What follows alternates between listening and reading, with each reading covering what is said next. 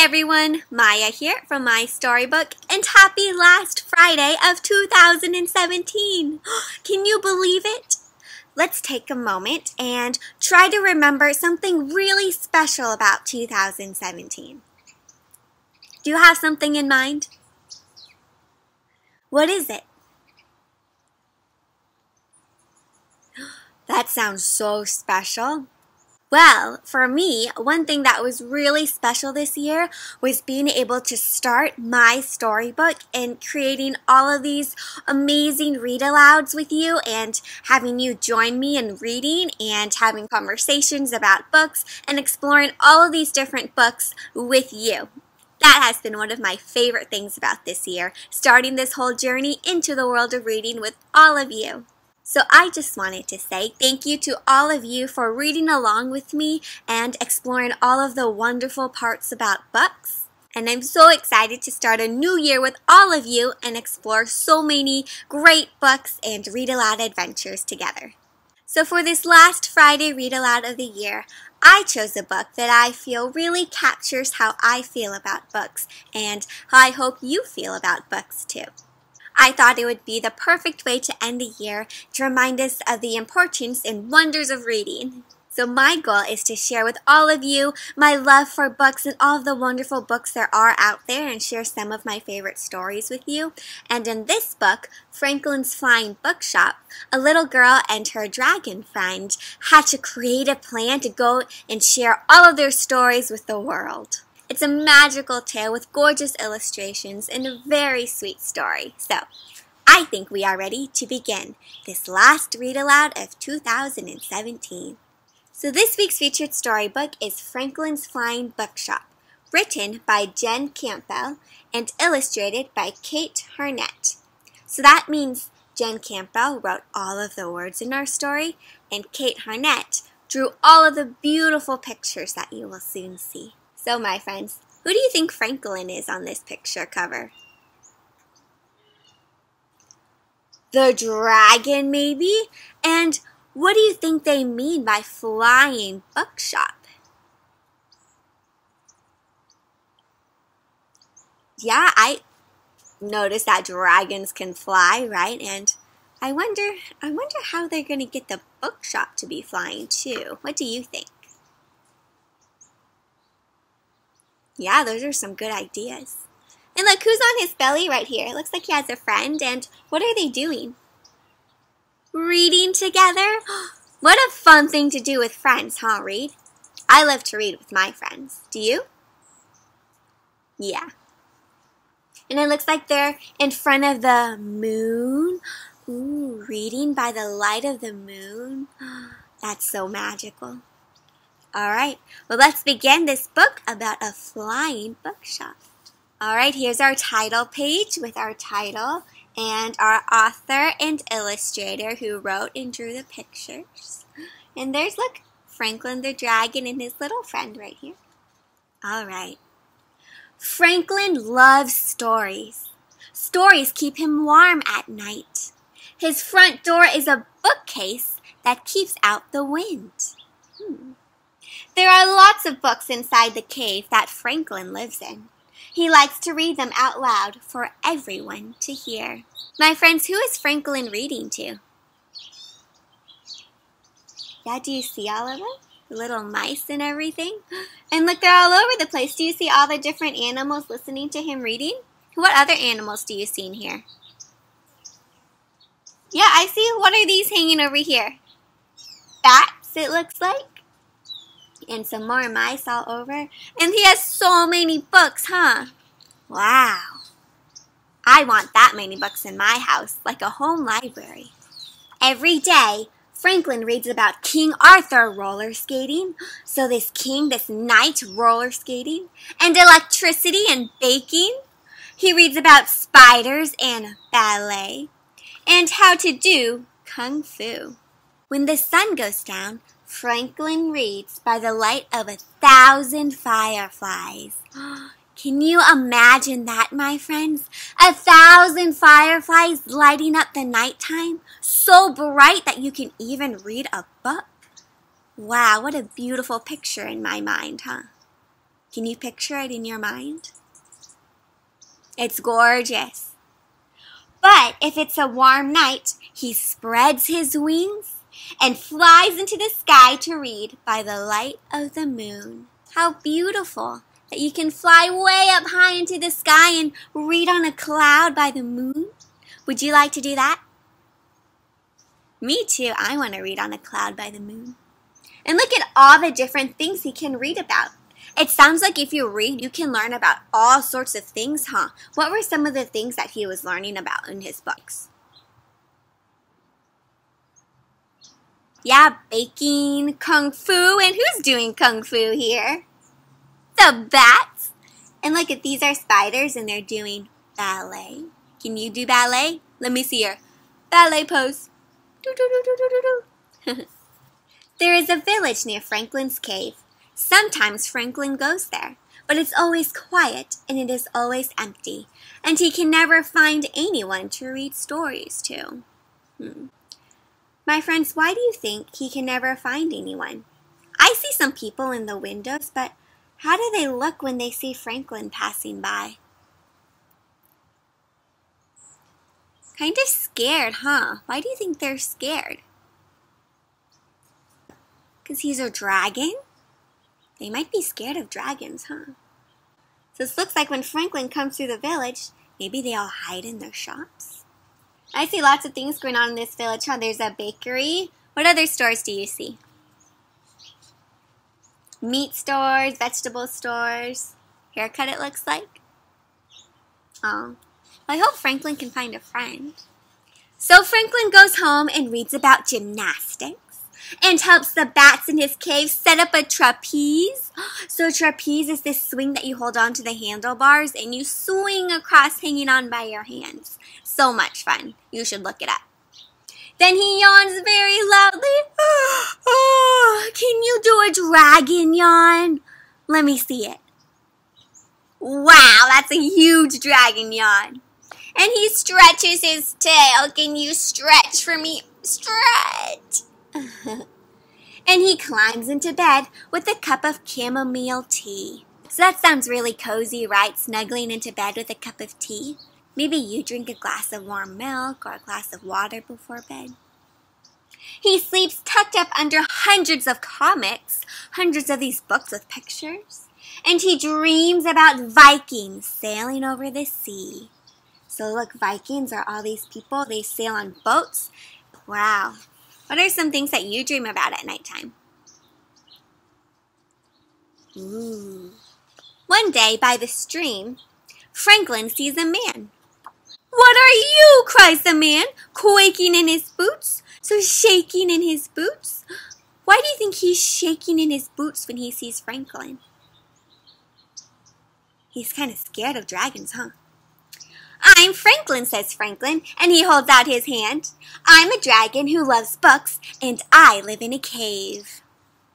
But the man drops his fishing rod, and he runs away. So Franklin goes home, and he reads about music, and helps the mice in his cave start up a band.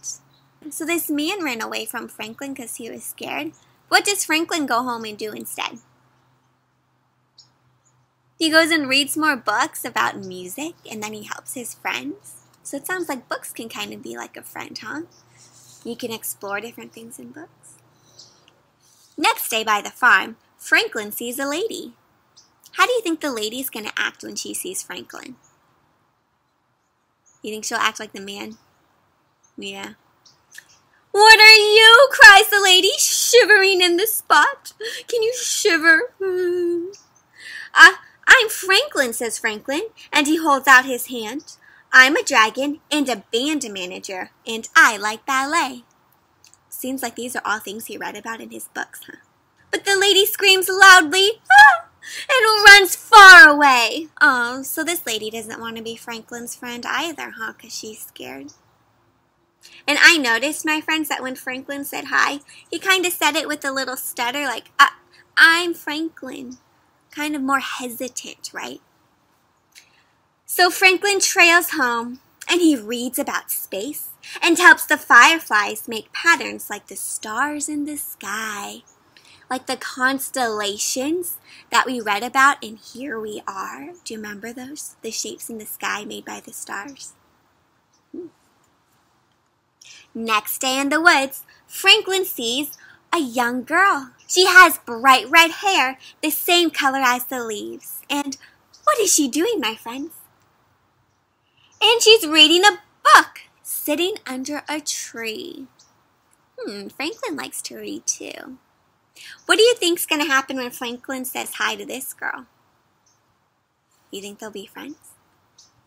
I kind of recognize her from the cover, huh? Who are you? Cries the girl, jumping to her feet. I'm Franklin, says Franklin, and he holds out his hand. I'm a dragon who likes stargazing and playing croquet, this game that you play with a ball and a stick. I love dragons, cries the girl. And she shakes Franklin's hand. Can you shake the dragon's hand? Shake, shake, shake. You're in this book that I'm reading about a faraway land, she says. So it looks like the girl's reading about dragons in her book. I think he found a friend. Luna tells Franklin she's read about remote secret islands, secret hidden islands, about treasure hunts and pirates, and about fruit bats and acrobats, and how to be a spy. So sounds like Luna reads about all sorts of things just like Franklin. Franklin tells Luna he's read about sword fighters and fire eaters, about circuses and ant eaters, about flower arranging and singing, and making apple pie. Luna and Franklin feel like they are made out of stories. Stories with exciting beginnings, thrilling middles, and very happy ends. Stories about new people in strange places, and about making friends. Wow, there's so many different kinds of stories and things to read about. What are some stories that you like to read about? Wow, those all sound super exciting. I'll have to check them out myself. They want to share their favorite books with as many people as they can. So they sit down together and come up with a plan. What do you think their plan is going to be? Maybe it has something to do with a flying bookshop, do you think? Ooh. And wow, my friends, look at all these things they're doing. It looks like they're reading a lot of books to figure out a plan. They hoist bookshelves, lift them up high with the help of the mice. So looks like all the friends are helping. And they tie ropes round and round to make sure they fit right. They move a sofa, some cake pans, and tie comics on with a string to make a small, lopsided, so kind of crooked, bookshop between Franklin's wings. So it looks like they are making a flying bookshop, right? Because when Franklin flies, then the bookshop will fly. And they're putting comics up. Looks like they're getting a sofa, a chair to make it comfy. Would you want to go in a flying bookshop? I know I would. Everybody climbs aboard. Luna holds her breath. The mice hold each other. The fireflies grasp, and the bats cross their toes. Looks like they're kind of a bit scared to fly, huh? Franklin bends down low, and he runs as fast as he can. He sprints down the hill and spreads out his wings and takes off into the sunset with the help of the wind. My friends, how do they feel right now while Franklin's flying and running? Yeah, kind of like, ah! Franklin lands his flying bookshop in the middle of the village. Look, now all the people are out. It's that dragon, cries the fisherman. What a monster, cries another. Oh no, my friends, they're all scared of Franklin. His name is Franklin, shouts Luna, a fierce look in her eyes. So it looks like Luna is defending her friend. We built this bookshop together from the books in his cave. Franklin's kind, and he's clever, and he's my friend. Wow, my friends, it looks like Luna's standing up for her friend Franklin, huh? How do you think Franklin feels when he hears Luna saying all those nice things about him? And how do you think the villagers are going to feel after they hear Luna say all those things about Franklin and that he's her friend? Do you think they'll change their mind about Franklin? Well, let's see. There's a small silence. What do you think they're thinking about? Franklin shuffles his feet in the quiet street. "It's nice to meet you," he says as he waves at the crowd, who have stopped in their tracks and are listening now. "We have lots of stories that we'd love to share. Please come say hello and pull up a chair." So Franklin's inviting them to his bookshop. Do you think they'll come? The fireflies light up the shelves. The bats cartwheel along the bookcases. And the mice clear their throats and start singing songs. So it looks like all of his friends are helping them out. And remember how the dragon was helping his mice friends learn music and the bats learn gymnastics? It isn't long before the villagers start taking a look and climbing up onto Franklin to peer at the books. So it looks like the villagers are coming to Franklin and exploring his bookshop. Franklin takes a deep breath as Luna passes out cake. He tells them stories about scientists in Antarctica and snakes. And he whispers tales about dragons and how to make creme brulee, a delicious dessert. And everyone is listening to what he has to say. So my friends, how do the villagers feel now about Franklin? They'll sound like they're his friends, right? They want to listen to all of his cool stories from the books. "Let's fly," Luna smiles as the fireflies dance and the acrobatic bats show off their kung fu.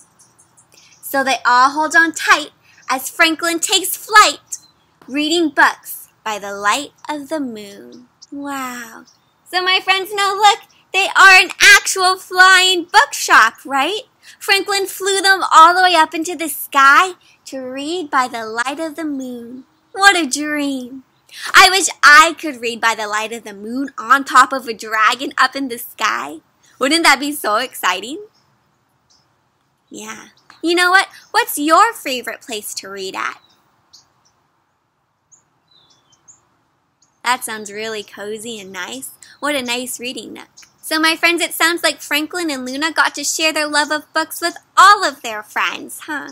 Just like how I get to share all of the books I love with all of you. And I hope that you get to share some of the stories that we read together or books that you like with other people too.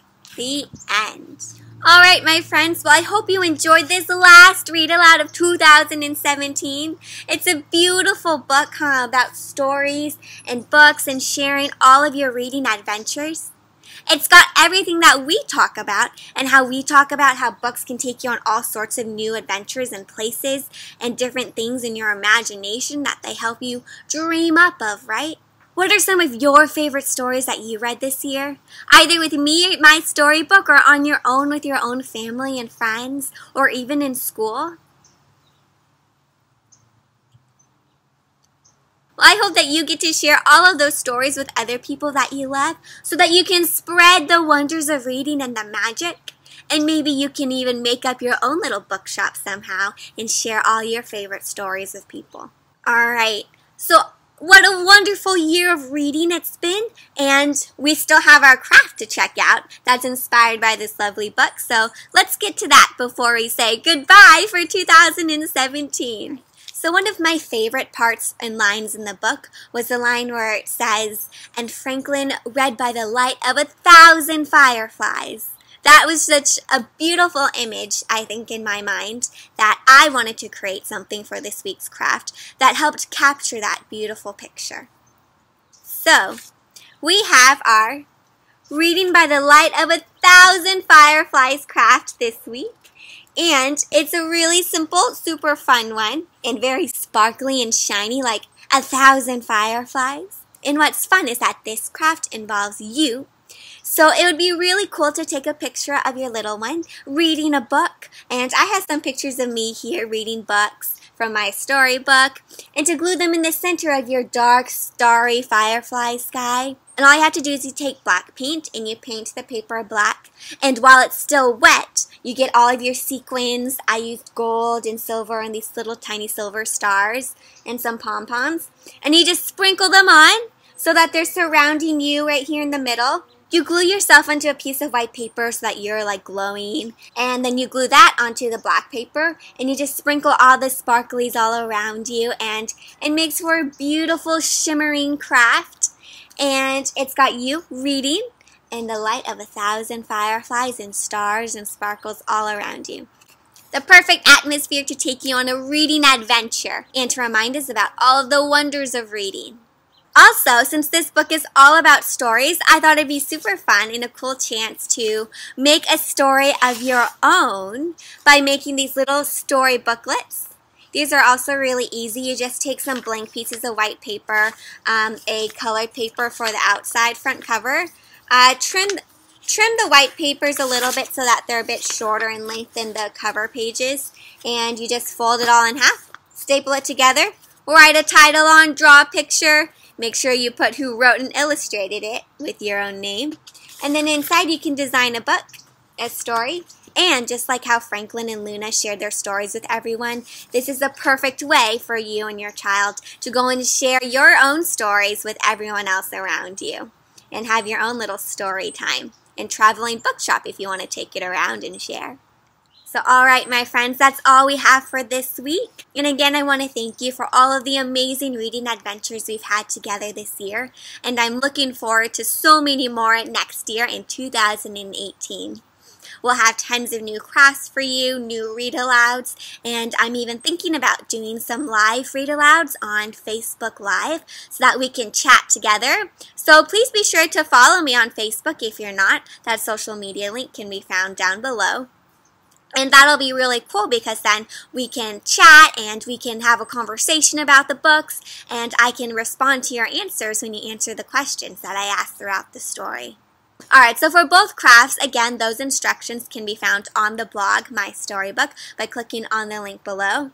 Please do share your reading adventures and crafts with MaiStoryBook by finding me on Instagram, Facebook, here on the blog, or on YouTube by clicking on all of those links down below. And my friends, please be sure to check in every Friday for new reading adventures. I look forward to seeing you next Friday in 2018 for our very first read aloud of the new year. It'll be a fun one. They always are, right? So please be sure to comment, like, and subscribe to my Storybook YouTube channel to keep up with all of these reading adventures. Okay, my friends, well, I hope you have an amazing New Year's Day and a great start to a brand new year. It'll be a year full of reading and fun, and I'm super excited to share it all with you. But until then, have a happy New Year's and happy reading!